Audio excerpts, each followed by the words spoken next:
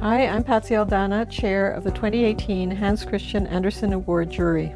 This video is to introduce you to the shortlist selected by that jury.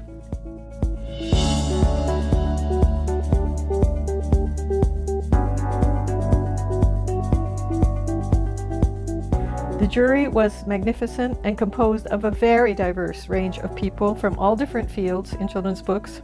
The discussion took place over 4 days. There was a lot of contact with the physical books that were present at the jury meeting, and there was a lot of conversation and looking at every single candidate before there was any voting, which was conducted openly.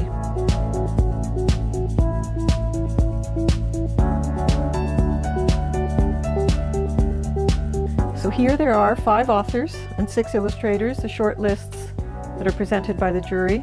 So please enjoy this video and please go out, read these books, translate them, and let's give children access to them all over the world.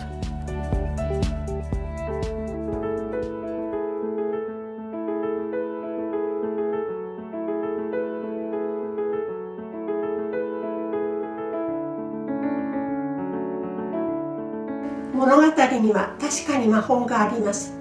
そして読む小さな人たちへ、その魔法を一つ一つ手渡してくれるのです。するとその人の中に想像する心が生まれ、何かを作り出したいという想像へと育っていくことでしょう。そして自由に自分の世界を広げていく力になっていくでしょう。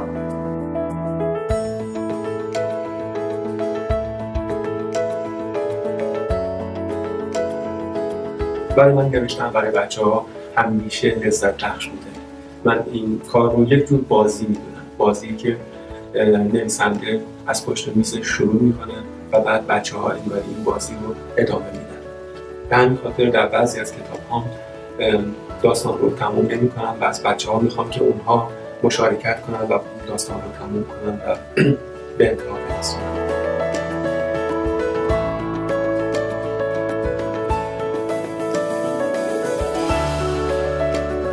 Books must always make small the winner. I know that sounds a bit didactic, but it's what we owe children, because all children can feel powerless. Think about your own childhood. Think about the times when you were invisible to adults. Think about the times when people laughed at you and you were trying to be serious. The young child must always be the winner.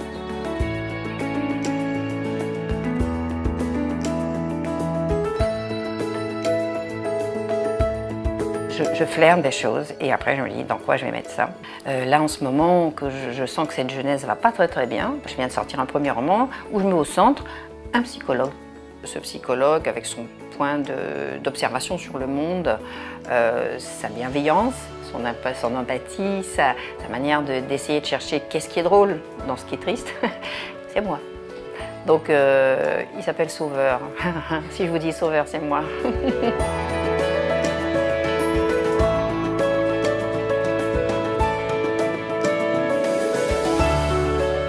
Man ska komma vidare, för jag tycker att det är lika svårt varje gång att veta hur man ska göra.